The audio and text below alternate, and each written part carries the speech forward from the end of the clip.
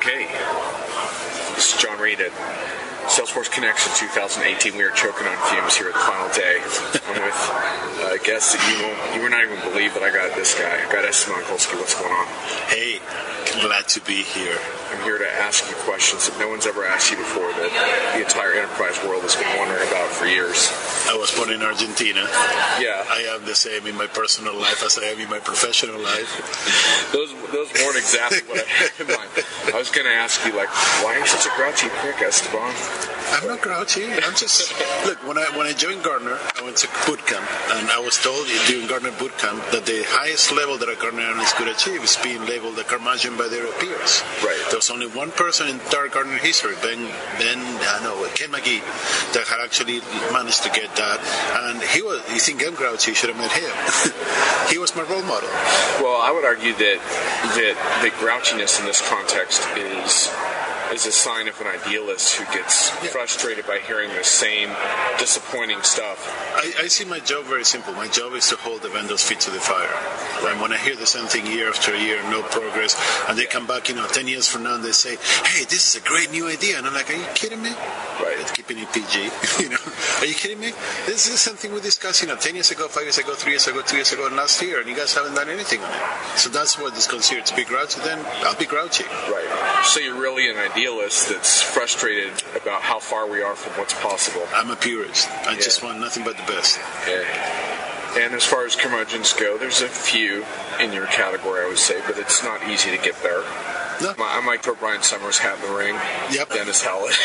Yep. That's about it. But it's the same concept, right? I mean, these are people that really, truly want something better. They're not just being grouchy for the sake of being grouchy. Yeah. They just want, we want, I'm going to put myself in that category. Exactly. We want something better. I was told that you can never give yourself the title of curmudgeon. That needs to be given to you by somebody. Oh, so. Absolutely. Yeah, you can't be a self-appointed curmudgeon. No, but I don't care what the title is. I've been called many things. Some of them even, that I can mention, right? But the idea is I want something better. I see what's possible, and I see how, vendors for the most part decided not to utilize the possible because it's hard and go with the simple that sells easy, and I just don't find that acceptable. Right. And you're really one, I think, of kind of a few left standing as what I would call a true independent analyst, in that you run your own show, but you also do research, which is, there are a handful of independents who blog and such, but you actually try to do disciplined research on your own. How do you do that? Very, very hard. It's not, actually, this is the thing, and I hate to keep referring to Gartner, but I was, like most of the people, I was lost in my life before I came to Gartner. Gartner gave me guidance and freedom to be myself. They didn't sponsor this podcast, by the way, just so you guys know. It was the best job that I had in the most horribly run company in the universe. The company is running in a way that you just want to leave every day, but the job was great. And I got trained in a way that, I see the value of primary research, even at a point where most research houses have gone away from that, right? Constellation is starting to do some now, but most people are going away. And primary research is what actually gives you insights that you don't get anywhere else. Right. So I talk to, like you do, thousands of people every year about all these different topics.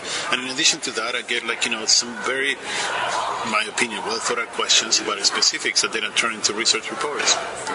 So what research areas are you obsessed with that you're trying to learn more about? Data is it's driving me crazy the last couple of years. I tried to make it, formalized, and you and I had a conversation about this earlier. I even blogged about it when I said, I beat on more than I can chew on that, right? Yeah, you issued a very ambitious research agenda. I did. And when I read it, I was like, how the hell are you going to do that? And I started Turns out you didn't do it, so I feel a little better. Yeah, no, I started down on that path, and I found very, very quickly that with being a single person, it doesn't really give to doing that. So it was an attempt. Every couple of years I tried to redo my life into a new model, and I found that what I call sponsor research projects, I have things that I want to do. I found people that are interested in the same concept. They give me money, I do it, and I keep total control and editorial responsibility and everything. And it works pretty well. It does, and it doesn't lead to very ambitious research agendas and then hand it to shelf. But going back to the question, data is the data users. What are called data users? What are people using data for? How are they using it? We're talking about AI. It's about data. You talk about digital. It's about data. Everything that we're talking about is about having clean data. Well, right. And I just talked with a customer at a different show about their use of predictive, and they were trying to anticipate certain patterns of their customer base. And they said we got to 71%. And the reason they blamed it was they didn't have enough data sets and they didn't have enough quality data sets. Those were the problems that were preventing them from getting. I would pick the second one over the first one. The data set is not the problem; it's the quality data set. The computer does what it's told, and the computer can only deduce what is given. Right? It's really computers are not smart. No matter what we try, they'll never be smart. They do what we tell them to do. We give them bad data; they give us bad results. So you and I, before we started taping, we decided that we're not going to venture into the SAP versus Salesforce CRM wars as much as people might want us to do. In fact, I don't even view it as a war. I wouldn't even call it a skirmish at this point. Yeah. But this is like the guy who got arrested and go to the prison. Right. He looks for the biggest guy in the yard and tries to slap him. Yeah. And the guy's sitting there going like, mosquitoes? Yeah. What's going on? Yeah, you can always rewatch what's the HBO prison series? Oz. Oz. You can rewatch Oz if you want to get a feeling for that.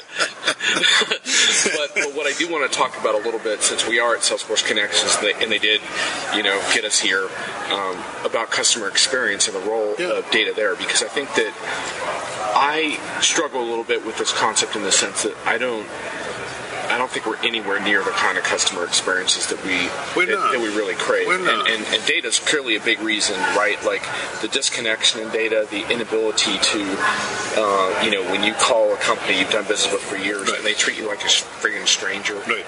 Like, so where do you stand on this whole customer experience and data thing? Where are we and where can we go? Here's why you're right, that we're nowhere near where we should be, right? The main reason for that is companies are used to having control. That's the bottom line. Companies want to say, oh, you want to change your balance, you got to do this you want to change your address, this is 6 steps you need to do, right? And you want to do this is the process that we follow. And that's how they actually keep control, and they make it easier for them to operate. Surprisingly enough, customers don't like that. Paul Greenberg, who he's here, he's called the godfather of CRM. He wrote in the CRM at the Speed of Light, the 4th edition that came out in 2009. He wrote that the biggest change in the last 20 years has been the change in control of the conversation. Not in change of the control of the conversation. So customers became more aware of what they wanted, and they're not afraid to say what they want, right? But when you want to keep control of the experience or the interaction, or whatever you want to call it, right? You end up finding a customer that is not willing to do that. Right. So then that dichotomy, that clash is what's actually putting us where we are today, where companies still want to keep to this illusion of control and delivering experience to customers. And customers are saying screw you, I want to do my own experience. I want to choose when I talk to you, how I talk to you, what I give you, what I get, and I want to choose how I do things.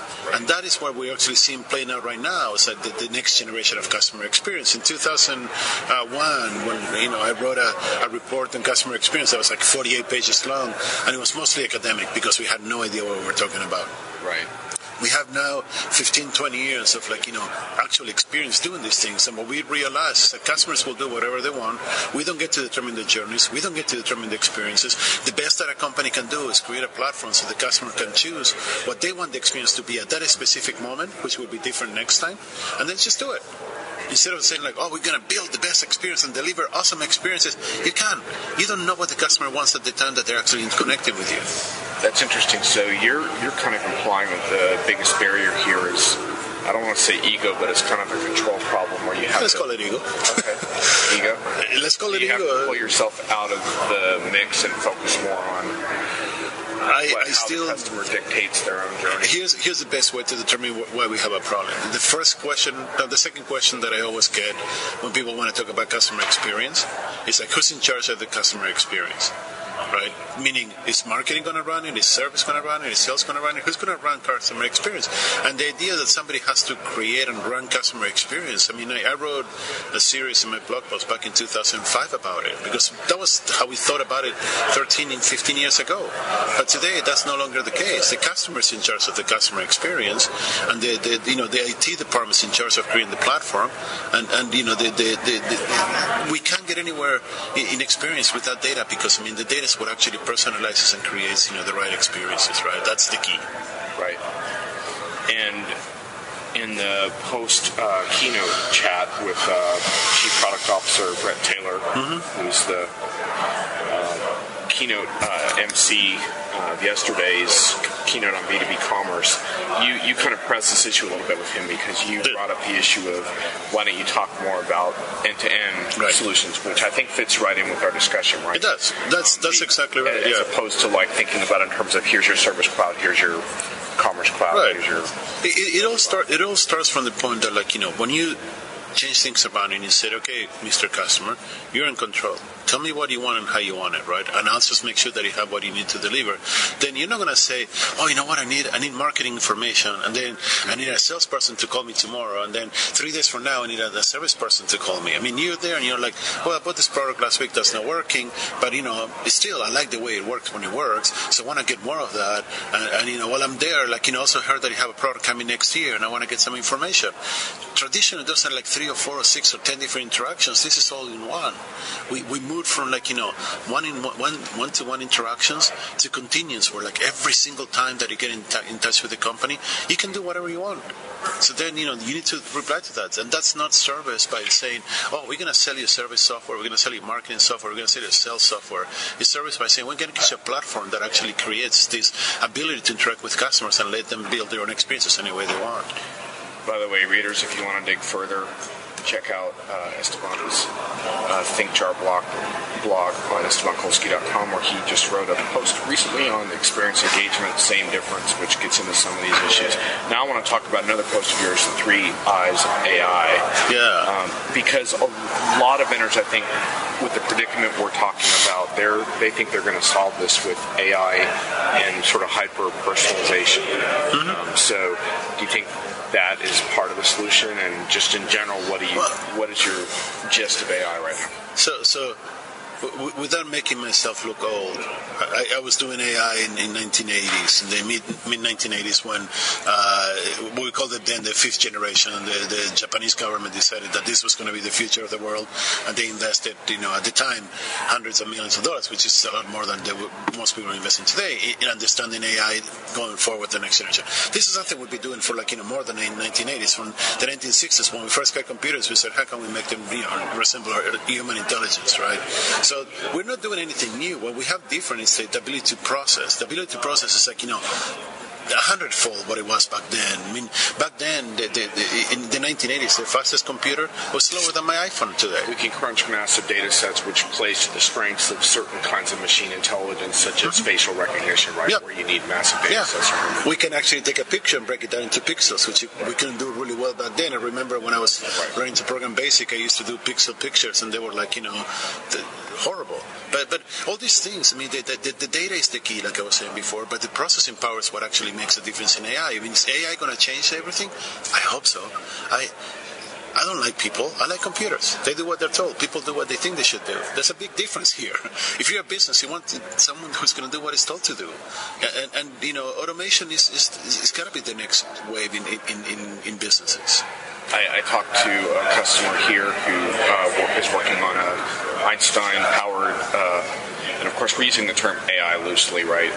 So we're really talking more about automation aspects. But we're talking about basic elements of analytics, like predictive and image recognition, language recognition. But anyway, they have service issues, which is volume, and they want to enable their call center to focus obviously on sort of either high-value customers or really tricky problems. So they're going to have a bot that they're going to put out there that's going to walk people through the basic stuff. And I thought it was interesting. I mean, I could see bots being helpful for certain things. I could also see myself as the kind of person who can get very frustrated and angry with the bot. Not if they do the right thing. This is the key, right? For a bot to be effective, you need to know what's the outcome of that bot, and you need to actually inform the customer of that, right? So if you fly, pick your favorite airline, train or whatever, and they lose your luggage, and you want to get your luggage back, and they say call this number and it's powered by a bot, and they say go to this website and it's powered by a bot, they should tell you, all I can do is deal with your lost luggage. Right. Your frustrations and all this stuff, I'll listen to them, but they're not going to go anywhere from here, right? Yeah, and we had an interesting conversation with this customer around whether they should disclose that it's a bot or not. I think they should. Yeah, always. And I feel that's important. But I think about it in terms of like my Alexa units around the house. Like the reason that works for me is because I figured out exactly what the limitations are, and so the interactions are satisfactory because I know. So I can see in a service capacity that could work, like you're saying, as long as if I know it's a bot and it's solving a specific problem, and by the way, I can escalate it to the human properly. So it seems to me that it's more about design, right? It is entirely about. It's about two things. It's about realizing, like you said, realizing the limits, right? People think that bots are like Star Trek computers. It's like the Star Trek or. If you are a Star Wars person, same thing. Computer, show me the Alpha Omega Galaxy, and just take me there, right? Like it knows what it's to do. But bots are more like single function, very very focused in understanding the language around one problem and one resolution.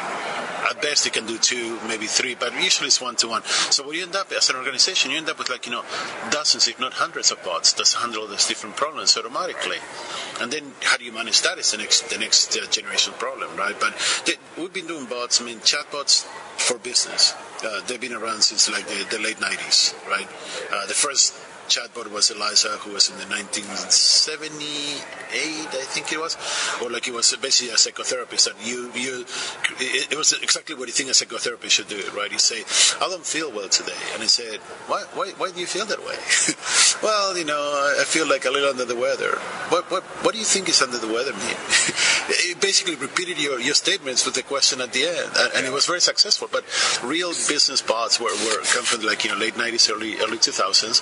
And we're doing the same thing today that we were doing back then, except that, again, processing power, the ability to integrate more data, the ability to integrate more processes, gives them greater ability to resolve the problems faster. Right. Now, in your AI post, you said AI will never match human intelligence because it lacks the 3 I's. Yes. So now we're kind of talking about sort of more general AI intelligence of intuition, imagination, and innovation. Right. So you don't think those things can ultimately be programmed?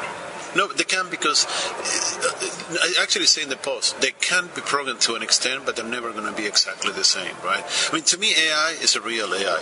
Well, we're talking about predictive and prescriptive and all this. Those are just elements of advanced analytics. But true AI, like you get from advanced analytics to machine learning to true AI when the machine actually can think by itself. If you really think about the way we learn and how we do things, right? A lot of the decisions we made are based on incomplete data sets, and computers are horrible in complete data sets. So you can actually relax the rules a little bit. You can tell them, don't really focus on this part, but still the jumps that some of the examples that I put in my blog, Alexander Fleming discovering penicillin. I mean, he left a sandwich overnight in his lab. Who the hell is going to think that that's going to lead to solving half the world's problems, right? Yeah. I mean, this is the thing. It's like, that's basically intuition. It's like, I know I should throw this away, but there's something that tells me not to. You can program that level of uncertainty into computers. Computers are ones and zeros, and until quantum computing comes along and it shows something different, which we are decades, if not hundreds of years away, then we're not going to worry about anything more than what we have. So are you telling marketers that they shouldn't use the term AI anymore? I would tell them that, like I've been saying for the last 10 years, but nobody listens to me, so here we are. Dude, besides, we run out of smart people to name products after. We had Watson, and we had Einstein, and we have I forgot the other ones, but do we have a Newton? There's a Newton somewhere there, right? Yeah. So we got all the scientists and everybody. The only one left is Marie Curie, and I'm sure we're going to see it in a few years. Yeah, I think the only thing that bothers me about this whole discussion so far is just this I struggle a little bit with the empowered customer just because I think like it really varies by situation. Like for example, I'm heavy reliant upon Google services. I feel completely powerless in connection to Google. Yep. And I think one of the dangers... You and I, we both are. I am the same. I choose the ones that I engage with, but I'm completely powerless. Like, and Google clearly doesn't feel any accountability towards me. Nope. And yet I hear all this hype around customers are in control. I don't feel in control of Google at all. But you are, because, I mean, you still have a choice, right? Sure. I mean, at the end of the day... but I'm fairly locked in a certain sense. It's not that I could never walk away. It's just that... Never forget how much you're paying Google. Right. I mean, that's part of the equation, right? I mean, if you were to be paying Google, they would take your opinions into consideration a lot more. A little more, right, yeah. Because they know you can go away. But I pay the airlines a fair amount of money. They don't give a shit about me. Yeah, but that's a model that is so broken that is impossible to fix. But see, that's what I'm talking about. I think this varies a lot by industry. I actually had conversations with one of the major American airlines. One of the major airlines in America. Let's just be clear. We're not talking about American Airlines. We're talking about... We may or may not be, but I'm not trying to make it exactly. One of the major airlines in America. And I actually talked to director-level people at the call center, and they said, like, we're so tired of having to deal with people that complain about all this crap, and we take it to management, and management doesn't listen to us. So how do we solve that? I had this conversation that lasted almost a year with these people, in one of my projects, trying to guide them and get into that. You know what was the end result of this? Screw it. You got to ignore management. You got to do what you think that you should do. And they did for a while, and then management overpowered them and threw away all this stuff, and they went back to the thing. The thing, there's an endemic problem in airlines and many other areas, that is slowly going to be resolved. I mean, hotels used to be the same as airlines, but they're doing much, much better now. Right. They realize that their survival, stems from actually doing something better. Right. As soon as we get something that disrupts airlines like Airbnb did for hotels, they'll be more eager. Hyperloop. Exactly. It's a function of anti-competition and lack thereof. Why would I spend money and time and reduce my profits to do something that... But I think there is an interesting dynamic. I mean, Google's probably not the best example to your point because I'm not paying Google a whole lot of money, though I do buy Android phones and stuff like that.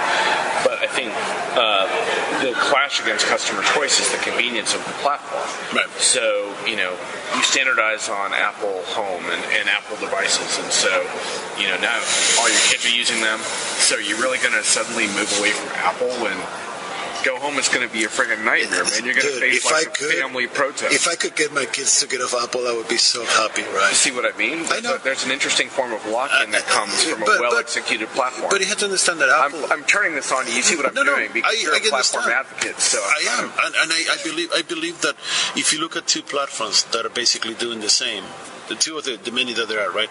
You take Facebook and take Apple, right? Their presence in our lives is undeniable. It is. You can. I mean, I'm not on Facebook, but my kids use, I use WhatsApp, right? My kids use Instagram and they use WhatsApp, and we are in the Facebook world, even though we're not in the Facebook world. So I mean that exists. I use Apple devices. I mean, I have a MacBook, I have an iPhone. I resisted as long as I could, but shit, I mean, my laptops would die every 6 months. This thing I had for 4 years, and I took it to Apple once because it slowed down and said, "Oh, we're going to give you a brand new one because this one is one that we did that we're not happy with," right? So guess what? I mean, they do listen to you a lot more. They may not seem to be that way. They don't have smart bots crawling the world and making people happy. But once you get engaged with Apple, you get what you need in a fairly simple way. You don't get that from Facebook. You have a problem with Facebook, good luck. And the difference is the inherent problem of data business models that are supposedly free. Yeah. What you're really paying for is a complete lack of power to address your situation. You're paying for somebody to take your information and do whatever they want with it. All right, before we wrap, let's talk about your enterprise software priorities for the next decade, which is another recent post. You came up with 5. So which one jumps out offhand we'll go Suites are dead. The last one, Suites are dead. Yeah. End of the story. I mean, they all play into each other if you think about it, right? But that's interesting because I see a lot of cloud suites lately. You do, but you know what? That's because it's the last attempt to get some money before it goes away. You think it's just the last gasp? Yeah, and you know, without going back into the SAP versus Salesforce thing, this is the thing that upset me the most about SAP. It's like SAP has so much talent and so much technology they could use, and they go back to like marketing to cast a path for the company forward, which reflects what happened 20 years ago, and they couldn't make it work. But the thing is, like, platforms are the solution for the future, and you know, everything leads to, like, you know, for enterprise software, it's like the CIO is in charge of like consolidating clouds, aggregating data, and delivering a platform for the company so they can do it, so the employees can do whatever they want, any way they want, easily. That's would you be a proponent then of a future where, if I'm trying to construct a particular set of services around, let's say, an order-to-cash scenario, that I might plug and play from another? Absolutely, you should. So essentially, it's almost a microservice. I mean, it's a microservices architecture. Yeah. We called it. You can go back. Yeah. I was talking about a Corba and ComDcom and SOAs, you know, the service-centered architectures and all that stuff. And I had the same message. I mean, in 1995, I wrote a position paper on Corba that exactly called for that model before we even had the internet, you know. Yeah. And still looking at the same thing today. It seems like technologies are advancing, but what it's not is our ability to actually grasp what the technology can bring and do it. And I tend to agree, but the most effective rebuttal I hear to that vision is sort of what happens to the one throat to choke thing that a lot of customers like, right? If they're assembling microservices from different vendors and something breaks, like what happens then? It's called a CIO. Oh, nice. You get a smart CIO, which I know a lot of them right now. You get a smart CIO, and they're not afraid of that. They don't care about one vendor, one throat to choke. They want to become the responsible one because they know that the platform they're building is going to deliver what they need to deliver, and it's going to be flexible enough. But to do that, you need to have the cooperation of the vendors to charge your licenses that are, like, you know, bearable and useful in that type of model. Because then, if not, you end up with a lock-in from any vendor. Pick anyone. They'll have a lock-in in what you do that is mostly done by licenses. Yeah. You're not going to pay $250 per person to access, you know, a marketing data model that is restricted to very few operations, and then pay $250 per person to do like one more function that they don't do. You're going to go with the subpar function and like suffer through it. That's what a suite basically does. So I think I would modify your prediction slightly and say if you have a strategic IT investment, software suites are dead, because I think, for example, smaller companies, SMBs, I think are going to be fairly suite dependent in a lot of cases. Companies without IT departments are going to be fairly suite dependent, I think. But companies that use IT for a variety of strategic initiatives, including like building their own smart devices and smart applications, I think those are the majority of large companies. Those are the leading edge. And that's, but don't forget SMBs, right? Which are like 60-70% of the world, not just the United States, but the world. SMBs, they require a use of technology that is nowhere near what, like, you know, the large vendors provide. Exactly. Right? And it's not about having a reduced set of elements from the same platform. It's about doing a flexible platform that allows you to do whatever you need. So this is a revolution that is going to be, like, you know, more grassroots than any other one. It's going to be led. So far, cloud adoption is 96-97% in SMBs and less than 30% in large enterprises. And we're going to continue to see this. This is going to be a revolution that is going to be led from below by SMBs actually changing the way they work, and customers saying to companies, why can't you be more like them? Right. So, and just whipping through the rest of these, some of these we've kind of covered, but your first one is sustainability is job one. That's really all about the traction that cloud computing has got to build sustainable architectures, platforms, and leverage of the new normal. We kind of covered the platforms part and the ubiquity of platforms that are going to be necessary for the kinds of services you're describing. Budgets are different. You kind of talked about how budgets have come back, but the multi-million-dollar, multi-year type of project has sort of gone away. Right. So we're doing piecemeal approaches. Iterative, you know, prove it, small wins, build momentum. I haven't talked to a single, you know, CEO, CMO, CIO, who are the purchasing agencies these days, who said, I'm just going to buy the product. They all buy pilots and they slowly grow them, you know. And companies are getting around that by selling enterprise licenses for the same cost of a pilot before, so they can say that they're actually embedded in the organization. And then they try to ensure that lock-in. And I want to talk just briefly before we wrap about your final one in the list, the rise of the citizen programmer. I found this interesting because obviously this has gone through a lot of iterations in terms of what people talk. Like now it's about low code, no code. Yeah. And this has also been discussed for a long time. Do you think we're finally turning a corner on this? And if so, why? If an organization adopts a platform-focused world to see the way, which is the world, which is what we discussed, right? I mean, you get the best services, then any person can program any solution they want. If you don't, if your platform becomes, an aggregation of clouds that is basically still with lock-in into like data models and still locked into like, functionality that is subpar, no, you can't.